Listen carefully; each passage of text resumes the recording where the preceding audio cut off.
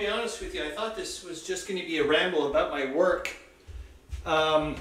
It ain't, because I'll try to probably talk about this. I was going to like, you know, point the camera at me, but I was like, good God, I don't like the way I look. To be honest with you, I'd rather you guys stare at some nice things. Yeah, I shaved my head, man. Just got sick and tired of it, man. Still going to wear hats. I love them to death. Look, like I said, stop staring at the map if you want to talk about work. And I'm going to toot my... It's not to toot my own horn, to be honest with you. Yeah, I'm proud of myself. The reality is, it's been a long flipping process to get to this point. It happened this morning, and I went... I didn't expect it that quick this week, and it happened, and I just stared at the screen. I was like, oh my God, you did it. You flipping did it. All right, so like I said, this is a ramble. I'll try to talk about the game and other things as well. I just want to share. I've just been freaking out, just crawling out of my skin. So, and it may be dry because it's work related, and I try not to think about work, but the problem is they've presented me, they didn't task me with it, they presented me with a task or a problem, pretty difficult one as far as I'm concerned, due to the fact that I don't have any training in that bit, but I can figure out how to get there. I just felt like a ravenous dog with a bone, man. I just couldn't let it go.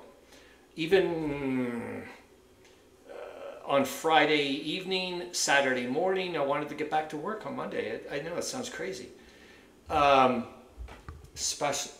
Look, so what it came down to is we've been tasked to make sure that all our documents, all of them, doesn't matter, but I'm in, you know, part of working on the maintenance and the publication of certain national documents that have to be fully accessible. And a big chunk of this got sent out to an external contractor. They've got, you know, length of time for the contract and so on and so forth. Lots of moving parts. It's an area I don't know anything about. Like I said, it's a lot of things to learn. I was left alone often. I did work with my boss. She's not going to be back till Wednesday. The odd thing is, I'm going to tell you, last week was one of the worst flipping from Wednesday on. Well, let's say Tuesday to an hour and a half before the end of Friday was one of the worst weeks I've ever had. I had a monster. I'm not going to get into the specifics, but lots of really not good things happened. And then in the last hour and a half, I don't know what the hell happened, to be honest with you. Just like everything fell into place. I'll give you an example. There are several steps to make our documents, and our documents are not primed to be accessible easy. Like, you know, for a reader, for people that have difficulties reading things and so on and so forth. Whatever. You get the idea. But you have to be fully compliant. Here's the kicker.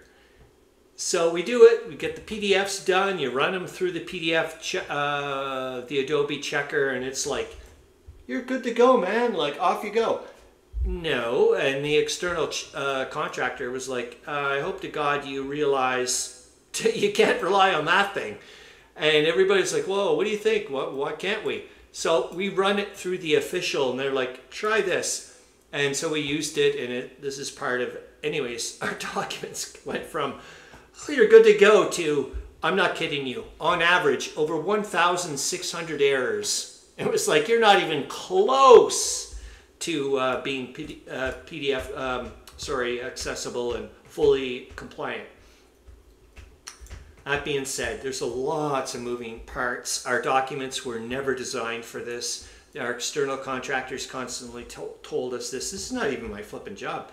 But I was just like, anyways, lots of books. I got into it. My boss and I have been hammering away at it awesomely. We've done a fantastic job on the first part. And it was I feel like I was like the, call it the Vanguard dude or the little reconnaissance, whatever. So I was, you know, off in the weeds by myself, and then I would tell them, like, this is, it's not easy or whatever. And so I would help her out, and, you know, eventually we'd get, I'm not the lead on this. Oh boy, that was at a point at hitting a brick wall real quick. This is step 2 or way back when, long time ago. And I had to train people, or train her so she could train other people and so on and so forth. It felt often, I'm not kidding you, like the very first time I started reading the Grand Campaign for Tervel Krieg, it was like, what the F is going on here, man?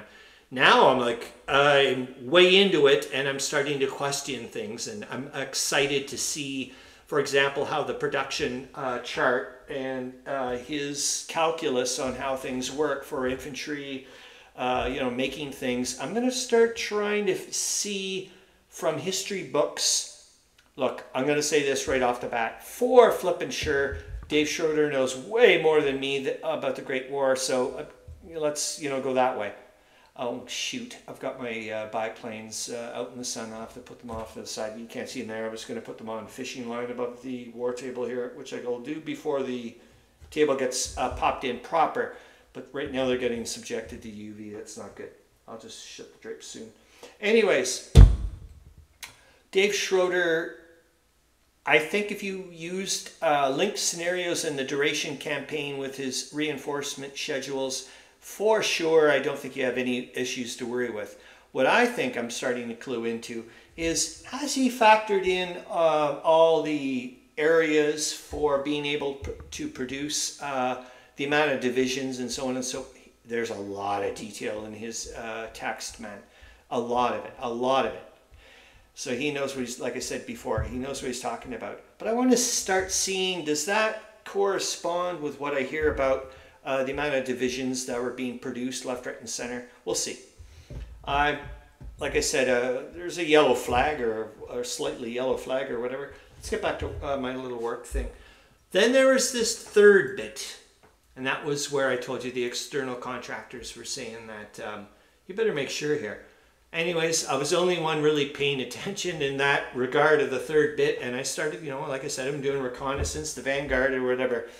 It felt amazing to get the second stage understood. I can do that with my eyes closed.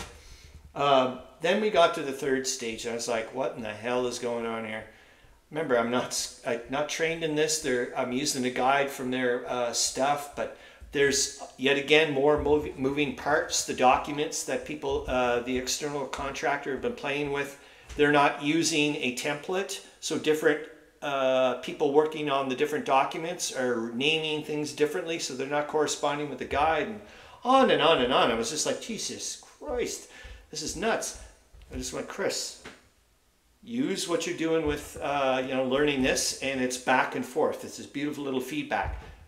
Don't worry about it, man. You're just engineering things. You know, break things, see how it works, put it back together again. Just one little step. Oh my God, it's fun. I love doing those things. Any hoots. Like I said, 1,000 on average, about 1,600 errors. I kept plugging away, kept plugging away, kept plugging away. And Friday afternoon, I went down to 1 error. Oh, but still not compliant. I was like, must be a clerical thing or something I missed. So Monday morning, I go at it again. Like I said, I just go, Chris, you're going to run into a brick wall. It's okay. You step back. Do you remember what it was like to learn, you know, math back in the day? You go forward, stop, and, you know, if you don't understand, you go back. Do that again and again and again, then you go forward. You'll clue it. Anyways, so I did whatever I did this morning and went and, you know, clicked on the super checker, and I actually looked away. I've been like, what do you call it? I've just been like, ugh. I thought it was going to happen. Disappointed so many times. I'm like, oh, whatever.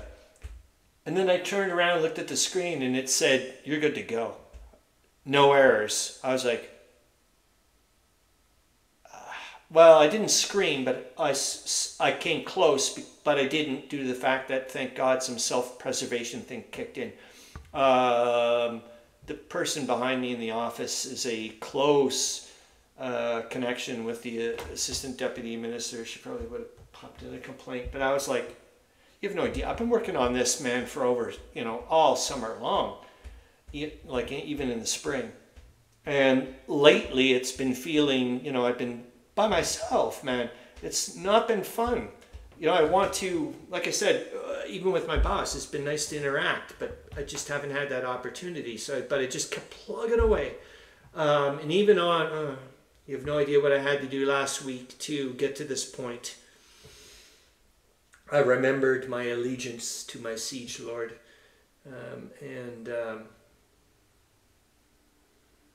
I thought about Excalibur, and I thought about Brian Blessed, and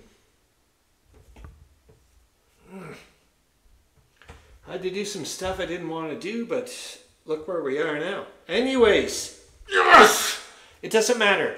I'm still clunky, but I told somebody kind of like above her, because she's not back till Wednesday. That sucked. I couldn't get to talk to her. Was that, well, I did say though on Friday, because she said I'm not going to be in Monday, Tuesday. I said, I've got a good feeling that I will send you a message with a screenshot of the report with no errors. And today, I sent off the machinery, or whatever you want to call it, for that publication to go to the public. And it's going to be the first time a fully accessible document from our organization is going. I'm not going to tell you, because then I get into funky business. I don't want to get into that YouTube weirdo thing with work. Just suck F off, man. Okay, let's a super quickie thing here, and then I'm going to go and do my thing, because I have to start like calming down. But Jesus H, I just think now I'm like I said, throw it at me. I don't care. Like, throw it at me. I'm going to be clunky at first, but I can do everything, man. Every flipping thing. Okay, so what have I been doing with the Germans? I'm doing what I think I should be doing with the Germans, which is being, God, I hollowed out this. I've just been divisionally breakdowning troops like there's no tomorrow. I just needed to do it, man. So there's a lot of regular troops now that have been turned into brigades. I just got to do it. Almost finished doing the 12th Army. I've got the 8th Army done. Then it's weird. I'm almost going backwards, because the 9th Army is my thrust. However, I want to see what I've got left with the thrust, due to the fact that I've got to be realistic. I don't know if that's the way to go, but that's the way I'm going. Like I've said before, I can't do anything in this sector until May. And it's still going to be clunky due to the fact I've got to try to convert Russian rail every second turn. So I went, what the hell are you doing? Why are you putting all kinds of troops there? Even if, and I don't know that, but that's where they're going. The Russians are going to go towards Łódź. I'm like, fine. I'll melt like butter in the summer. But I'm telling you one thing. We're going to contract towards Łódź. I'm not going to put up a fight. I'm going to supply all the counterattacks. But I'm going to contract towards my line of communication, and away we go. It's okay. So tons of brigades, tons of cavalry, tons of not very good stuff. Still got to get me out of a trench, etc., etc. Diversionary attack with the 12th Army, but still lots of brigades here. But I'll put a little bit of oomph, because I want the Russians to kind of, stay honest. 8th Army, yet again, I just don't see either side, and it's probably not going to happen. Either side's going to do anything, so there's hardly anybody here either. I'm telling you, man, in my world, if you got to be sent to Warsaw or anywhere in this area, you were like, oh, thank God. Thank God. So the 11th Army is going to be my support towards the 9th. I think it's going to be a bloodbath and a half going on here. That's for flipping sure. I don't know if I'm going to still do anything yet, but I'm going to have it. I'm going to use my 11th as my reserve, in a sense, I stripped all my reserve troops, had them all entrained. That's out of the window. I had to pop them in. Actually, I think a significant number of them are going to be over here. So most of the reserve troops are going to be here. What did that mean? I'll give you what that means. So I've got a remainder of, and I'm so flippin' happy. Remember, these are my terms. These are not Der Weltkrieg terms. I'm just whatever. About like elite troops, regular troops, reserve troops. But I think you get the idea. So I have 20 positions left here. Huh? Listen to this. Remember, I'm trying to be like, I still got some artillery to do and so on and so forth. I want to perhaps do a secondary simultaneous attack here. I'm not sure yet. It's just because I've been reading a heck of a lot about The Price of Glory by Alistair Horn. I mentioned it in last week's live stream. But yet again, with Falkenhayn being too narrow and some, whatever. I'm not sure. Let's see. I've got 20 hexes left to fill up. Okay, here's the beauty. Because I've thinned or diluted the whatever as much as I could. I'm happy. I'm very happy. So I've got 20 positions. So that's, 400 kilometers. I've got 24 elite infantry divisions. So that's eight strength points. I've got 9 regular infantry divisions. So I've got a total of 33 infantry divisions to fill 20 hexes. And I still got my siege artillery. And I've got a few more cavalry dudes left. Well, I'm not going to really use them. But I'm happy. And like I said before, this terrain here is all clear. Look, I'm not going to win the war this way. But I'm telling you one thing. I'm going to cause some flippant grief. And we're not thinking about winning the war this, at least I'm not thinking about winning this war this way. I'm thinking operationally, what's the best way to put me in a position later on to win the war? Let you guys up there figure it out. But if I think I'm going to win the war operationally, not going down that road, man. I think that's the road where you start getting into the realm of Falkenhayn, thinking you can win the war via Verdun, and that's just a no-go. You have to, I'm not an operationalist, even though I love playing operational warfare. I don't think that's the way to win the war. Not now anymore. Maybe in Napoleon land or something, I don't know. But not here. Not here. This is gone, it's gone to another place.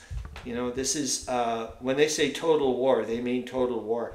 That's it. Oh my, sorry, I'm just hoping the rest of the week goes crazy beauty like this, because if it does, I mean, like the person I told this morning about it, I was like, I did it, it's over. We can do anything we want now. Like, it doesn't matter. And she was like, oh my God, and I was like I'll show you what I do. I'll show everyone. I was just like, it's over. We can do it, like, bring it on. Bring it on. Oh, I'm so flippin' happy, man. I got 4 more days to anyways.